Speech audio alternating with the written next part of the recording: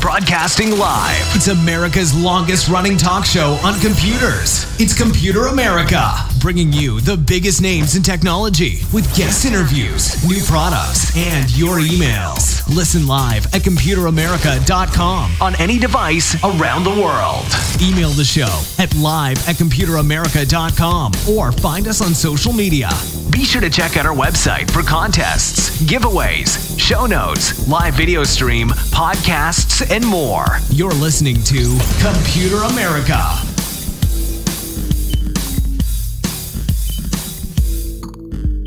Hello and welcome into the Computer America Show. We are the nation's longest running and nationally syndicated radio talk show on computers and technology. Thank you for joining us. I'm your host, Ben Crossman, and everyone out there, I hope that you're doing well and you are ready for today's program.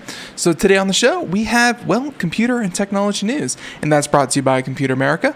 Tons of different stories, looking here, about 15 different ones, and you know, it's going to be a lot of fun. We have everything from gaming to news to current events, and hey, there's going to be a lot to talk about, and we're looking forward to discussing that with you. So everyone, let's go ahead and just get started with computeramerica.com. That's where you'll find everything, including past shows, future shows, everything you need to know. Everything's up there. Over the weekend, we were able to catch up. By the way, we hope that all of you had a great 4th of July, and and everything's going well, because, hey, it was a long weekend for us here at Computer America, but we're happy that you are able to join us again. And again, check out the website. It has links to social media, has links to all the podcasts, has links to the YouTube, all that kind of thing. Computer America should be everywhere. So hey, thank you so much. Let's go ahead and get started with computer and technology news, brought to you by Computer America.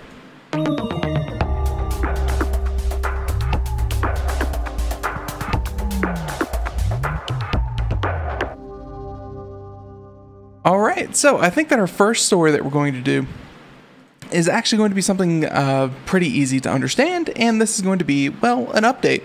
And this update has to do with Chrome. Chrome is pretty notorious for being a power-hungry monster, if you let it get that way. It can take up all of your memory. It's, it can be very insidious in how it takes up all the resources on your machine if left unchecked. Well, turns out that there's an update, and depending on what laptop you have and obviously use case and that kind of thing, this update could save you about 2 hours battery life. That's right, it could extend the battery life of your laptop by about 2 hours with this new Chrome update. And I'm glad that they're finally getting around to it, because it's been such a long-running joke, and it's it's been addressed in a couple of different ways, but it still has a lot of work to do, and I'm glad that Google is finally getting around to it. So Chrome still has a reputation as a battery hog, particularly if you tend to open many tabs. And I've seen some of those worst case scenarios where some people, they never close a tab in their life.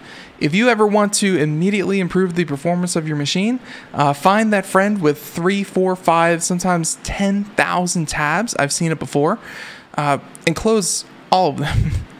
Because at that point, you're just doing it because you're lazy. There's no actual productivity that could actually flow from your, well, workflow. by having hundreds of different tabs open. But I digress. The Windows Club understands that an experimental feature in Chrome 86 will reduce energy by shutting down unnecessary JavaScript timers and trackers when a tab is in the background. By the way, if anyone out there is using Chrome, actually we just did an article the other week saying that Chrome has officially hit 70% market share. So yeah, a lot of you are using Chrome. So if you use Chrome, there is an add-on that you can get, and I believe it's called the Great Suspender. And I highly recommend it. It's an add-on. It's free. Obviously, you can donate to it if you really appreciate what they do. But yeah, the Great Suspender. If you had tabs in the background that you haven't interacted with in about 30 minutes, it will put them in kind of like a suspended state. And you can, it's just one click to get it back up and running exactly where you were. But it's, if you have to have those tabs open, then that is a great alternative. So with that being said, this is going to be baked in with Chrome 86 update. And they said that the savings could be significant in the right circumstances. Reportedly, Google saved 2 hours of battery life in a test with 36 background tabs and 1 blank foreground tab. Extreme conditions, but not far-fetched.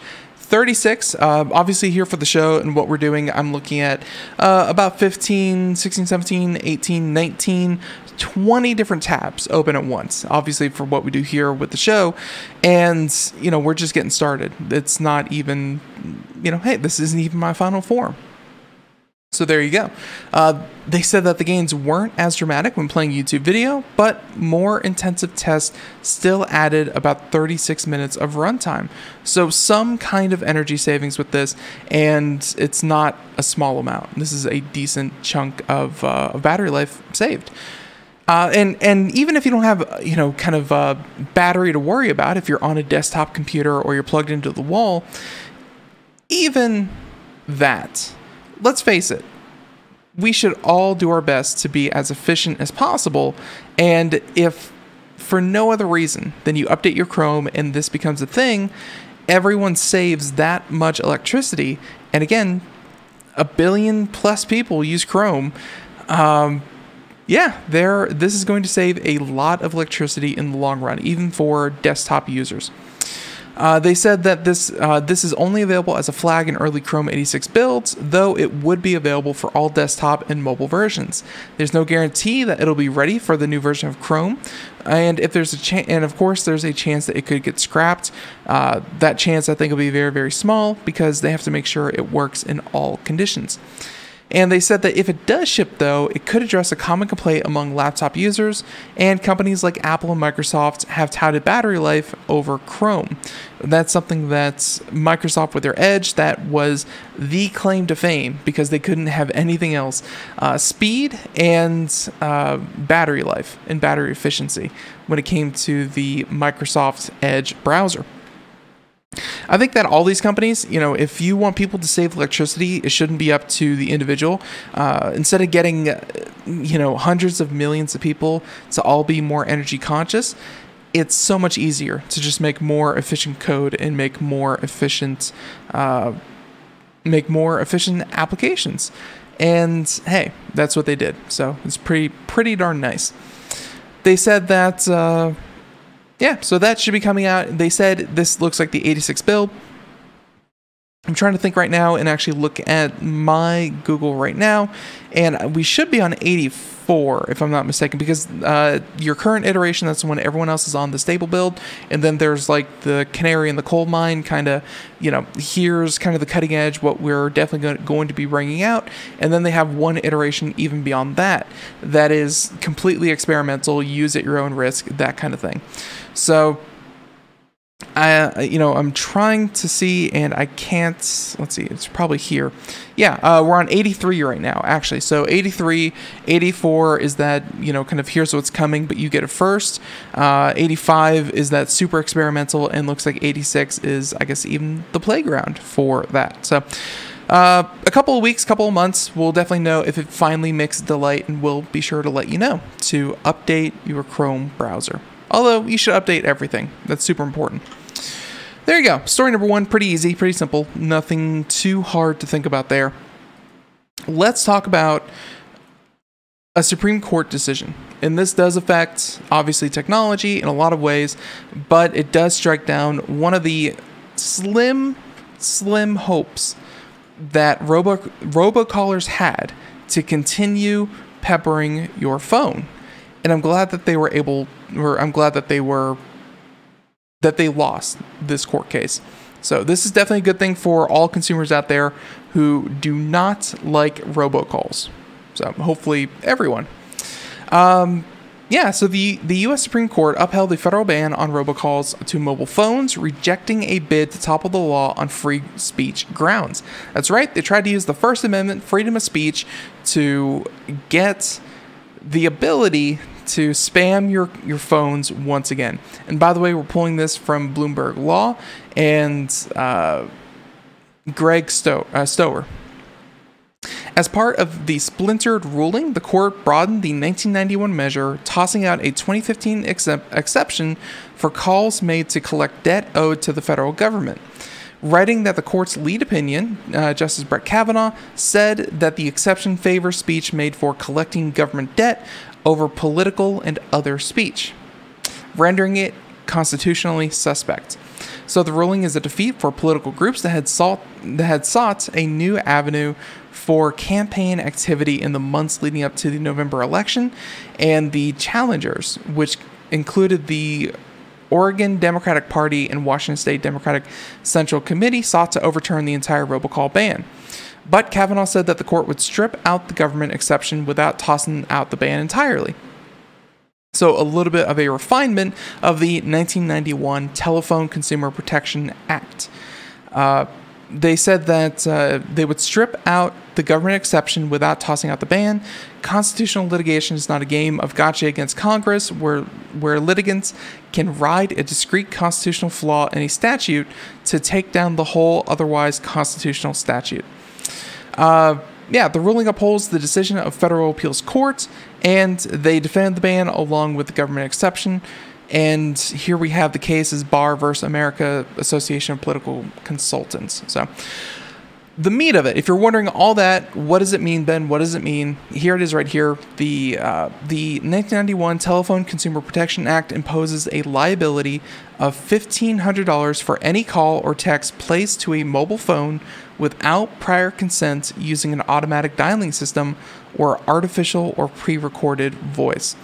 So every time you get one of those auto-dialed, pre-recorded messages, and trust me, a lot of people get them, technically, and I actually remember doing this article a couple of months ago, each one of those calls is about, is $1,500. They're supposed to be fined for $1,500. And the thing is, they being Congress passed a law that increased that fine from $1,500.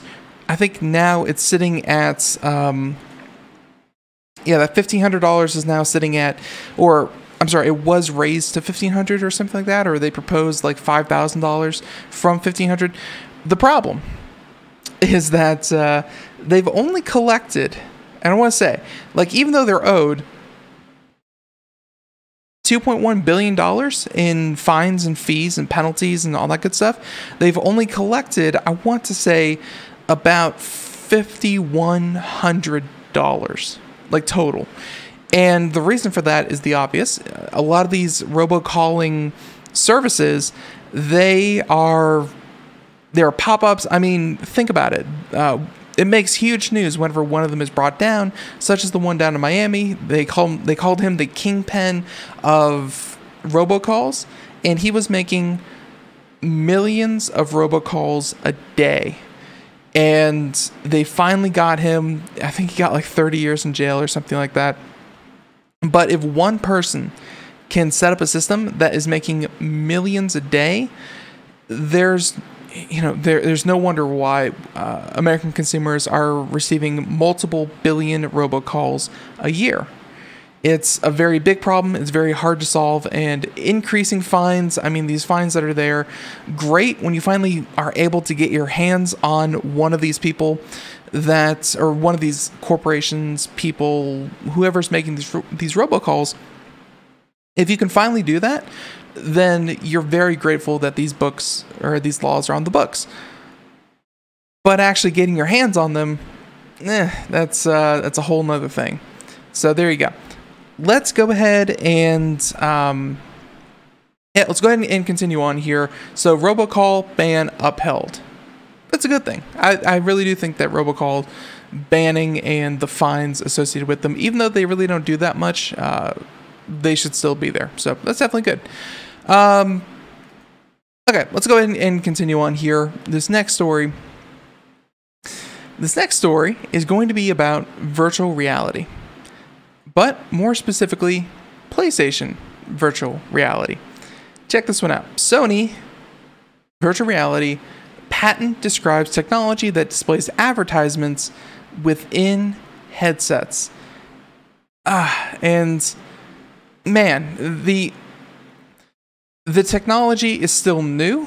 People are,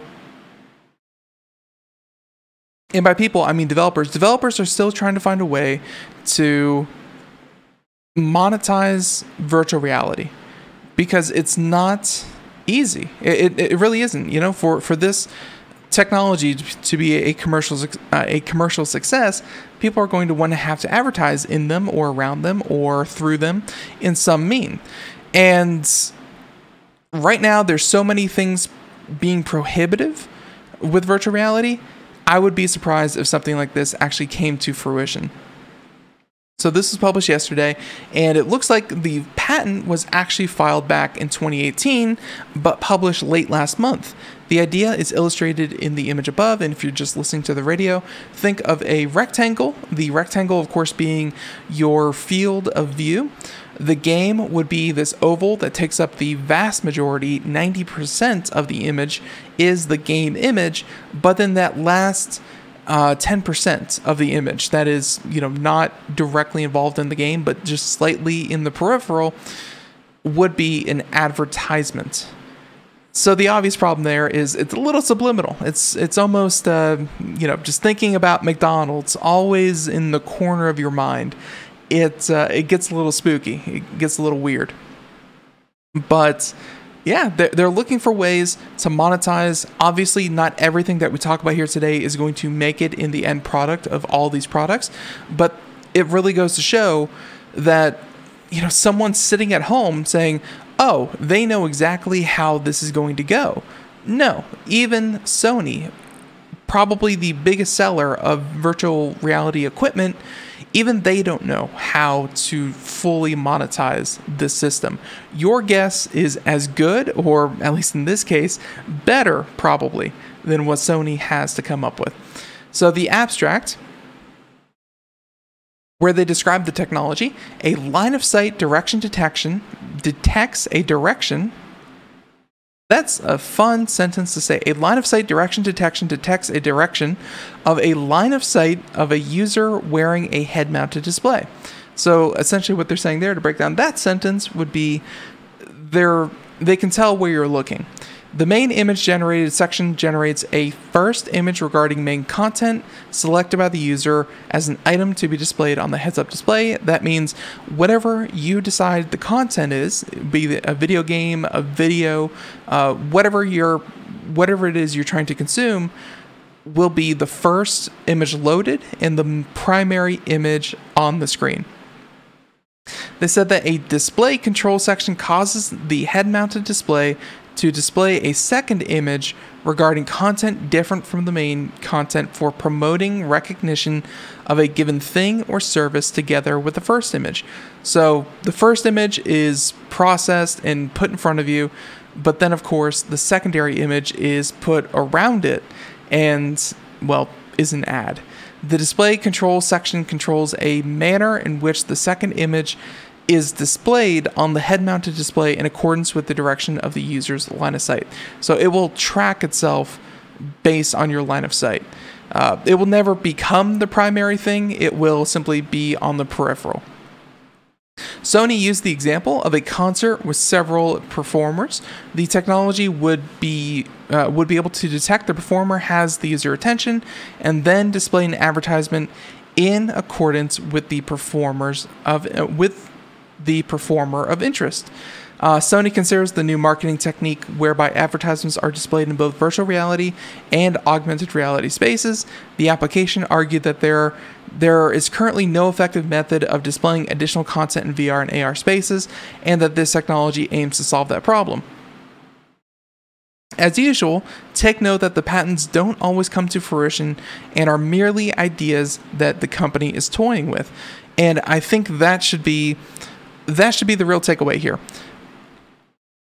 In my mind, this will never see the light of day. It's just not a very effective way, and like something that Sony said there, because it costs almost nothing to patent an idea. It will cost you everything if you fail to patent an idea that becomes something useful later on down the road. So they can patent anything that they want, even if they have no intentions of actually using it. So my point here is that part that they said there, saying that currently there is no effective method of displaying additional content in VR and AR spaces. That's a very important line, because augmented reality and virtual reality, especially virtual reality, augmented reality, that you could kind of argue that there's a place, think about billboards and things like that. We already have those in real life, that they take you away from whatever it is you're doing, and they're putting images in front of your face. But the problem with virtual reality is that in a lot of cases, you are given an alternate reality, and you could probably implement ads in a way depending on the type of game. If it's a driving game, think of something like a NASCAR event. In virtual reality, you can display advertisements just like you do at a real NASCAR event. If it's at a concert, you could display advertisements just like you would at a concert, or a movie theater just like you would at a movie. But for a video game that is strictly trying to put you in an entire different, let's say, post-apocalyptic, Half-Life Alyx type setting, there's no way to put in an ad that's not obtrusive and takes you out of it. Because if it's post-apocalyptic, odds are, Coca-Cola is probably not going to be advertising right there in the game. So there's a right way to do this, there's a wrong way to do this, and if you try to shoehorn this into every experience, even Sony knows this, if you try to shoehorn this into every experience, it would not work. Having even your peripheral vision compromised would take you out of what virtual reality is really meant to do, which is, again, immerse you in something. So it's this probably won't happen, but but like I said earlier, it does go to show that they are really thinking hard that virtual reality is still a thing. It's still a thing that they need to prepare for, and whoever comes up with the best monetization scheme is going to have the best chance of becoming the superior platform. So there you go. It's I hope that this never becomes a thing, but there you have it. So there's that article. That's article number 3. So article number 4 that we're going to do, I took exception to this one. And this is from the National Interest, a publication that we normally don't really talk about. But they're talking about a very important issue that we have even addressed here on the show before. And strides are being made, but at the same time, it's not a problem that you can fix overnight, and it's not a problem that is, that is completely won overnight either. So this has to do with education in China, but not Chinese education, rather China's education in comparison to the United States education when it comes to mathematics. so many companies and so many different applications for technology are rooted in artificial intelligence. Artificial intelligence, as we know, or machine learning, is really not that complicated, but to develop better AI, that's where it gets really complicated. The research arm of artificial intelligence is something that is super, super hard to do. And you need qualified people to not just work on these programs, but qualified people to direct them and to actually improve what AI can do and can do for not just companies and organizations, but the government, the military, and so on and so forth. Sorry, really, it's a matter of national security and national interest. Just like, rocket technology, just like having space capabilities, just like having any kind of strong military, artificial intelligence has so much promise, and whoever develops the better artificial intelligence, it would not be improper to call this an arms race, except for AI. And so here we have this article here, once again from the National Interest. Goes on for a bit, but we'll try to get to the meat of it. The race for AI supremacy has become perhaps the most visible aspect of the great power competition between America and China. The world's dominant AI power will have the ability to shape global finance, commerce, telecommunications, warfighting, and computing. President Donald Trump, of course, he recognized this last February by signing the executive order designed to protect U.S. leadership in key AI technologies. In just a few years, American corporations, university, think tanks, and government have devoted hundreds of policy papers and projects to addressing this challenge. I recall the president signing the American AI Initiative, and that had to do with the fact that China could not use any software derived from an American company. And that affected the likes of Microsoft, Google, Apple, so on and so forth. It was a huge blow to the Chinese technology system, but it also has to do with the fact that America didn't want to give China the leg up by letting them utilize American companies and then kind of springboard off of the work that was already being done by America and then getting even further ahead. The side effect was, of course, a further kind of, not escalation, but a further distancing between American operating systems and American programming and American products and services and the products and services used by everyday Chinese people. And I think at some point, China even promised to completely move away from Microsoft, let's say, for instance, which is an American company. Of course, there's almost 1.3 billion people, or I'm sorry, almost 1.4 billion people in China that could have been potential customers of an American company that are now looking at a completely Chinese dominant market within China itself. So there are good aspects, there are bad aspects, but it did lead to this kind of arms race. So now let's go ahead and talk about how math kind of works into all this. This article says that it's all about the math, and America is failing to train enough citizens in the right kinds of mathematics to remain dominant. AI is not simply a black box that will grow if unlimited funds are poured into it, which I think a lot of people kind of mistake it for. Dozens of think tank projects and government reports won't mean anything if America can't maintain mastery over the fundamental mathematics that underpin AI. Calls for billions of dollars in related investments won't add up without the abstract math ability needed to transform the economy or military. And by the way, this actually sums this up pretty well. What we call AI is in fact a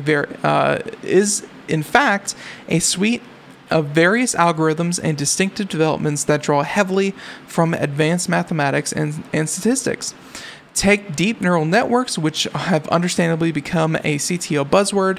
As an example, these are not artificial brains that are stacks. They're not artificial brains. They're instead stacks of information transforming modules that learn by repeatedly computing a chain of what are known gradients, which are the backbone of a family of algorithms known as backpropagation.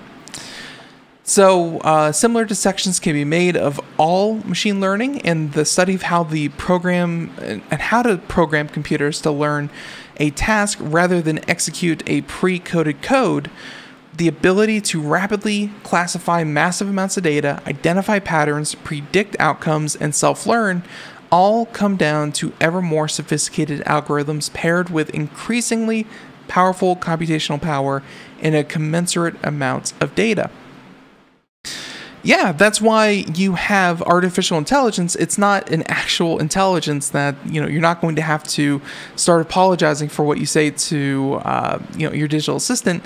No, it's more artificial intelligence because these computers are writing the code themselves. Instead of someone having to sit there and having to write tons of different logic gates and loops and if and or statements and whatever other kind of JavaScript you can think of, these programs are defining the parameters themselves, and they are teaching themselves how to best accomplish a task. But of course, to set all that up, to make sure that the data that you put in so that you get a really good outcome is all clean and sanitized and ready to go is going to take a ton of math. And then, of course, the math itself to make sure that the code that is learning doesn't have any flaws or anything wrong with it, which up until this point, everything does. Yeah, that takes a lot of math. So with that being said, they said that unfortunately, American secondary schools and university students are not mastering the fundamental math that prepares them to move into the type of advanced fields, such as statistical theory and differential geometry, that makes AI possible. American 15-year-olds score 35th in math on the OECD's 2018 program, well below the OECD average. There you go. Even at the college level, not having mastered the basics needed for rigorous training in abstract problem solving, American students are often mostly taught to memorize algorithms and insert them when needed. Though that has kind of always been the way that you teach students, at least for as long as I've been in education, is that you teach to a standard, you teach to a test, and teachers for so long have been advocating against that. Instead of showing mastery, it shows memorization, and a much better way would be to teach concepts and not problems. The alternative is that, hey, when you teach concepts instead of problems, it's very hard to assess how good you're doing on a massive scale. If comparing a 96 to a 90 on a test score is very, very simple, whereas, they have a very good grasp of the fundamentals, that's much harder to test for and much harder to kind of teach to. So it's I have seen this, and I've noticed this personally firsthand as well. It's not ideal, but hey, when you're teaching to a standard, to a test, it's what's going to happen. So this failure to train students capable of advanced mathematics means fewer and fewer U.S. citizens are moving on to advanced degrees in math and science. They said in 2017, over 64% of PhD candidates and nearly 70% of master's students in U.S. computer science programs were foreign nationals, and fully half of doctoral degrees in mathematics were non-U.S. citizens.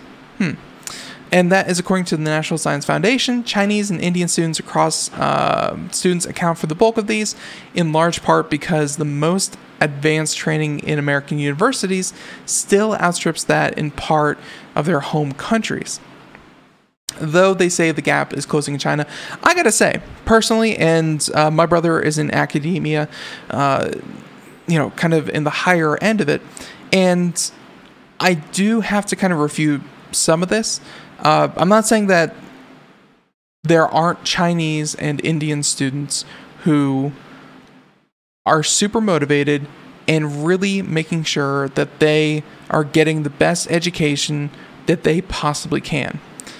But these foreign national students that come over to America for American doctorates, a lot of them come from not so reputable institutions that will award them a bachelor's degree or some kind of some kind of degree that they will give them straight A's, perfect test scores, amazing credentials, at least on paper. But then the students themselves are actually very ill-equipped to deal with mathematics to deal with the PhD environment. And sometimes they don't get through on their own merit. It happens all the time. It is a huge problem in academia. The problem of integrity and making sure that everyone's credentials before they even get there are all actually true. And when they say that China is catching up to America, I truly believe that America is still teaching the best. Like, obviously the article said that that's why American universities are still much, much better than any other university in the world. It's just hard for actual passionate American students to compete with someone who is, maybe coming from another country, tons of money, and at the same time saying, "Hey, I've had straight A's since I was 2 years old, and I scored a perfect test on everything, including a perfect blood test." It's not easy. Universities want to, obviously, if they're seeking doctoral students and doctoral candidates, they want to accept the people with the best credentials, even if those credentials are falsified. So, something to definitely take note of. I don't think the gap is as wide as this article would make it out to be. Still, there are good reasons to argue that U.S. visa restrictions on skilled workers should be eased, tempting more of those foreign nationals to stay in the United States after their studies have been completed. But the bottom line is that not enough American citizens are choosing to major in advanced mathematics, which has corresponding implications for everything from foreign competition to Silicon Valley startup culture, from national security concerns to whether or not the U.S. corporations consider themselves American. Again, I point back to integrity, and I think that there's a lot of dishonesty going on in not just academies and universities and places like that, but also in the job market as well. So, yeah, there's much better numbers that we could be taking from this whole thing. So, China's AI market is now estimated to be worth about $3.5 billion, and Beijing has set a goal by 2030 of 1 trillion won AI market, or about $142 billion. So the next 10 years, they're hoping to increase their revenue concerning AI by $140 billion. The government has pledged the equivalent of $2.1 billion to build an AI industrial park outside Beijing. And another major investment leading the effort is Huawei, which has established AI research laboratories in London and Singapore, unveiled a new generation of AI processor chips, and laid out an all-scenario AI strategy. Though Huawei, to an American audience, it's very hard to really encapsulate just how big Huawei is.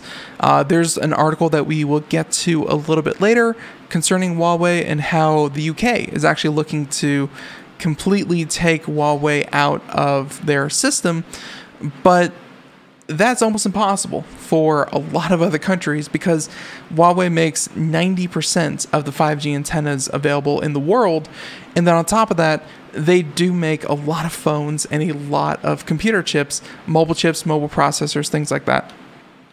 It's, Yeah, it's hard to overstate just how influential Huawei is, but at the same time, they are losing a lot of their influence because of a number of factors, a number of them political. So going through here, the article continues on for a bit. China's AI focus has global security implications as well. They have military-civil fusion policy, which mandates that all high-tech advancements be made available to the Chinese armed forces for incorporation into weapon systems. Okay. Pause right there for 1 second. China and their corporations do tend to kind of be linked arm in arm. If there is any kind of backdoor that needs to happen to its users' data or anything like that, a company will not be allowed to exist if they didn't consent to these policies. So it's not even like, there's that one Chinese tech company that is just, shirking all of the rules and, maintaining privacy and things like that. No, the company would not be allowed to exist if it didn't play by the Chinese government's rules. That's something that's very different here in the US, and that close relationship, I honestly think it's a bad thing. Allowing companies to kind of innovate and do their own thing as opposed to working to a template or working to integrate into the Chinese government and military systems allows American corporations to be much, much more flexible.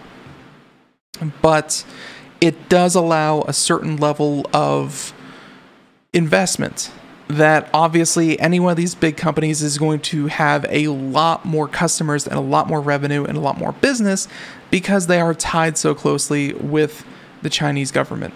So they're much more stable, I guess, in terms of kind of market dominance. So this article continues on.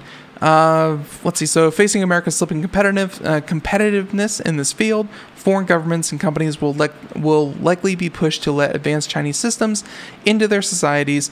And, well, hey, the shaping of repressive or intrusive AI-driven technological environment, not to mention the possible passing of national and personal information to China. And despite the assurances of Chinese companies that they do not share with the Chinese government, Beijing's national security, cybersecurity, and national intelligence laws mandate that private corporations in China cooperate with authorities when ordered to, including providing private data. So obviously we're seeing a lot of this with a completely different technology from AI. We're looking at 5G and 5G networks and 5G antennas rolling out this futuristic advanced network is already creating a lot of tension between China and what the US is doing and more. I don't see artificial intelligence going any smoother than the current 5G rollout is. And as much as we don't want technology to become political, because the technology and the technology behind it, it just is. It's not politics that AI exists, but it's heading that way. So prepare for more of this. So the article ends with assuming such an approach leads to an increase in American math abilities, there will then have to be a national reckoning about the unwillingness of private American corporations to protect their intellectual property from China, as well as a push to keep U.S.-trained mathematicians and engineers at home instead of selling their services through programs like China's 1,000 Talents Plan. Winning the AI competition begins by acknowledging how poorly we do in attracting and training Americans in math at all levels. Without getting serious about the remedy, the AI race may be lost as clearly as 2 + 2 = 4. There's a lot I don't agree about this whole thing. It paints China in a very positive light. I think China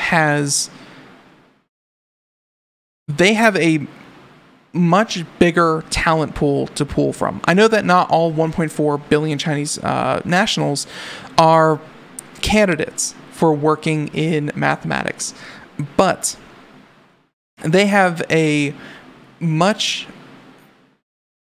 easier time of directing any number of people to say, you are getting this degree. Like in America, you can't imagine the US government saying, Ben, you are going to get a PhD in mathematics. We've screened you, we've vetted you, this is what you are going to do. And obviously, as an American, I can say, to heck with that, I refuse, and go off and earn my PhD in linguistics, or whatever field that I wish to do. China has a much more totalitarian type system, and I have heard of situations where they will take thousands of people and say, you are being trained to become mathematicians, scientists, chemists, so on and so forth. They will select people out of a lineup and force them into a field that they need. That's the benefits that China has in controlling its workforce. But there's also, there's a lot of bad things that China is doing. Well, obviously, there's a lot of bad things China's doing. But I truly do believe that America and their system is going to be infinitely better. And don't get me wrong, there has been a need for STEM-related degrees for as long as I've been doing Computer America, and as long as I've been approached by schools and universities. STEM. It's crammed down every student's throat to get a degree in science, technology, engineering, or mathematics. Now, obviously, we have a very low enrollment, and of course, it gets lower and lower when it comes to PhD and master degrees and things like that. But that, every country is dealing with that, just because it is hard to attract people to that, and it is more difficult. It is a more difficult career path. America's got this, I guess, is my bottom line. To say that China has any kind of noticeable leadership in this field would be a disservice to all of the people going through university and learning in American institutions to work in American industries. So, yeah. I think that's all there is to it. And by the way, a lot of this came from, again, national interest, but let's see, I think this was also published by Reuters. So there you go. Okay, there's that article. Man, that took a lot of time. I apologize. Went off on a little tangent, but it's honestly a very good thing to talk about, because it's not just a matter of, oh, you'll earn a lot of money if you major in a STEM field. It's not just, hey, you'll look really cool. It's that, hey, this is what the country needs. Maybe back in the day we needed manual labor, we needed construction workers to build the highway system. We needed we still need engineers and rocket scientists to work on the moon program. We needed, XYZ. We are solidly in the information age. We need computer scientists. We need technicians, or people who are well versed in computer science and math, really. So we do need that. No one's doubting that. It's just it's not as easy to do. So the next one we're going to talk about, and I like this one a lot. Internet speeds can be atrocious in rural places, but it doesn't have to be, and I'm really happy when you see articles like this, when people take it into their own hands. Internet speeds were awful, so these rural Pennsylvanians put up their own wireless tower. This is the story I like to hear, as opposed to burning down wireless towers. So Big Valley is a living postcard of Pennsylvania. Jet black buggies hug the shoulders of its long straight roads, and lots of fields, lots of farmland, obviously rural. And hey, lots of Amish people. It is Pennsylvania after all. Check this out. The government couldn't help. Private suppliers have long said improved speeds were too costly to provide for such a sparsely populated area. So a group of mostly retirees banded together and took a frontier approach to a modern problem. They built their own wireless network using radio signals instead of expensive cable. Wondering why that wasn't an option to begin with. And this, by the way, from the Philadelphia Inquirer, saying that we, quote, we just wanted better internet service up our valley. It was pretty simple. It was as simple as that. And they said that the nonprofit RBC services anyone who can see the 120-foot tower, former ham radio tower. Its founders bought and erected on a patch of land that they leased from an Amish man around 1,900 feet on a mountain. Users pay an initial setup fee of about $300, a monthly service fee of about $40 to $75, depending on which speed you choose, ranging from 5 to 25 megabits per second. So $40 for 5, $75 for 25 megabits per second, and they have about 40 paying customers. Obviously, think about these numbers. $75 a month times 40. So you're looking at, what is that, $3,000? Somewhere around there, about $3,000 at most that they could be earning, and it's probably a lot less.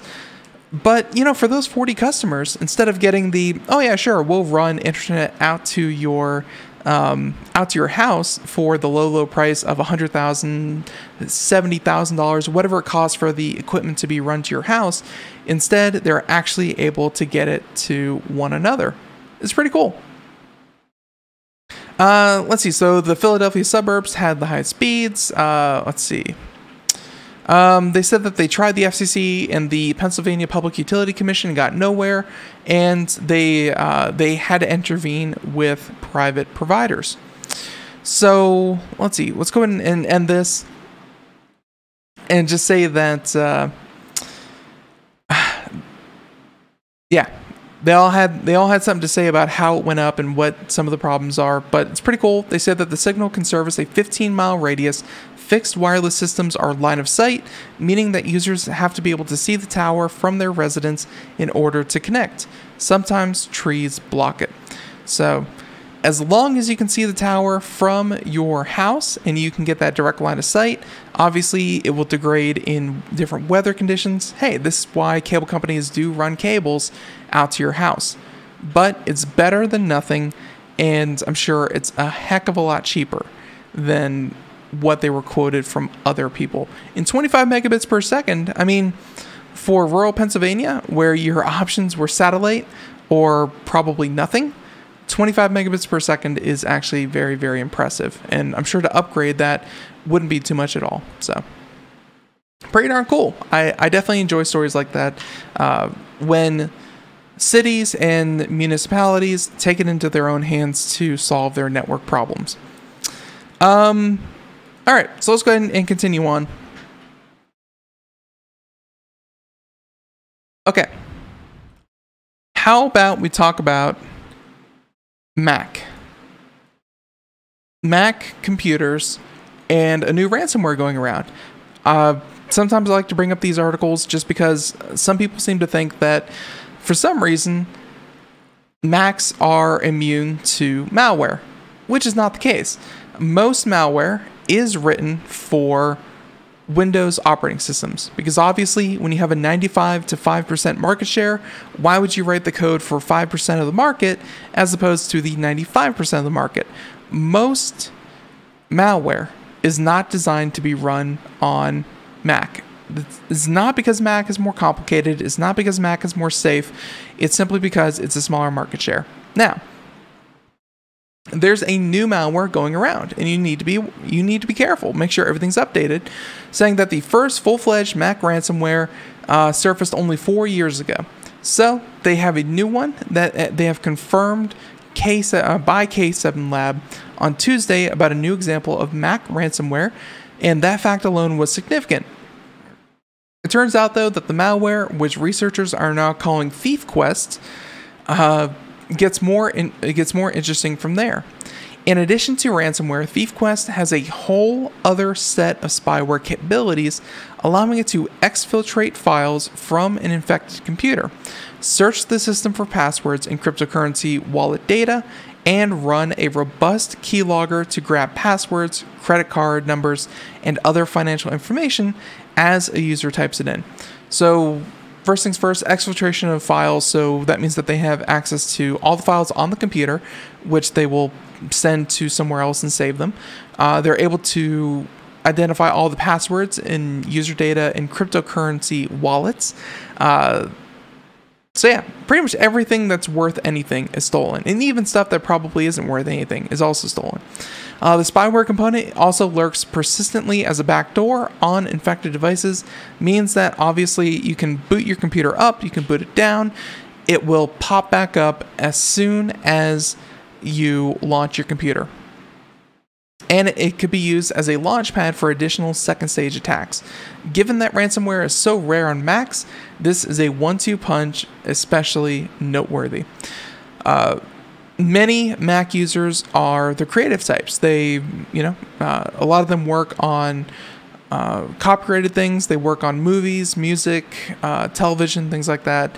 And if any of that data can be stolen or, sold in any mean, sold to anyone, then, oh yeah, they're definitely going to steal it. So they said, looking at the code, if you split the ransomware logic from all the other backdoor logic, the two pieces make complete sense as individual malware. But compiling them together, you're kind of like, what? My current gut feeling, and by the way, this is all a quote from a principal security researcher at the Mac management firm. He said that my current gut feeling is that all of this is that someone basically has designed a piece of Mac malware that would give them the ability to completely remotely control an infected system. And then they also added some ransomware capability as a way to make extra money. So that even if you paid the ransomware, you got access to everything all over again, it would still run in the background, and maybe, hey, 6 months later, they would reactivate it, you have to pay more money. You'd really have to make sure that you got every piece of this malware off of your machine because, hey, part of the software is allowing further attacks to happen. So, yeah, I think that's as far as we're going to take that. Obviously, malware is what malware does. If you want to know more, definitely check out and, hey, have a good anti-malware system in place. You should definitely. It's kind of like a toilet plunger. You want one before you need one. You know what I mean? You want it there before you need one. So, yeah, get some good anti-malware. Let's go ahead and talk about. Yeah, we have time for like half a story, not even one full story. A lot of these are like longer conversations that we could definitely have, but this one should be pretty quick. This one from Engadget, and iOS 14 is leading to a lot of revelations. iOS 14, for those you don't know, it was revealed back at the Worldwide Developer Conference with Apple, saying that Apple and iOS apps, or iOS operating system, will start to notify you when certain apps are reading certain kinds of data. And turns out one of those is, well, Reddit, WhatsApp, and LinkedIn. A number of apps are doing this, saying that the clipboard privacy feature in iOS 14 is prompting more major developers to tone down their app's nosy behavior. Reddit told The Verge in a statement that it would fix code in its iOS app that copies clipboard data with virtually every keystroke. As Yourspace.io co-founder Don Morton discovered, there's also a code path that post composing tool that checks for web links in the clipboard and suggests titles based on that link. It stressed that it does not store or send clipboard data and expected the fix to arrive by July 14th. Essentially, this is either lazy coding and they're using kind of a workaround to add some kind of usability feature, or much more likely, it doesn't cost Reddit or LinkedIn or any other service out there. It doesn't cost them anything to take data from you, the user. And if no one's going to call them on it until now, if no one's going to penalize them for it, then it's more of a matter of why wouldn't we than why shouldn't we? As ZDNet reported, this came shortly after LinkedIn VP promised a fix for a similar flaw in his iOS client that they found, and in this case, it stems from an equality check between the clipboard and what you've typed in a box. Berger said that when users said that they should expect a fix, but he vowed a follow-up once the solution was available in the LinkedIn app. So while they appear to be non-malicious, they've seen several other apps, meaning that it's, hey, the iOS clipboard is useful. So, yeah, the detection of this in the iOS is definitely useful. At the least, it could assure users by prompting developers to only gather clipboard info when necessary. It might also provide a security benefit by reducing the opportunities for intruders to grab sensitive information, especially from apps that share the clipboard with nearby Apple devices. Further privacy, good, and even if it's not straight up privacy, it at least allows you, the user, to know what is being collected from you. If there was ever to be a really big advancement in consumer privacy, I don't think it's going to be this whole, no one knows anything about you or what you're doing. I think it's going to be more the lines of you, the user, finally know what data is coming from you and how it's being used. That is the next frontier in data privacy, and I'm all for it. So everyone, that's it. Thank you so much for tuning in to Computer America. Until next time, have a great day. ComputerAmerica.com. Everyone, have a good one. Bye-bye.